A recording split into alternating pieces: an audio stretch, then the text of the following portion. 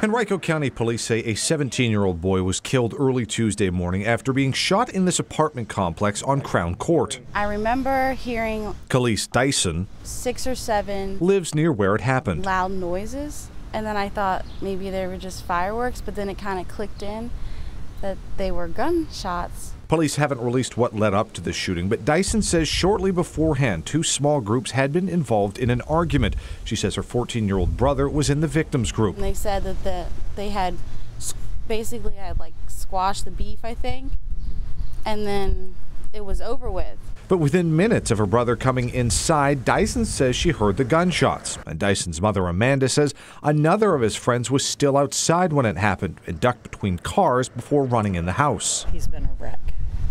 And his friend that stays with us is a wreck.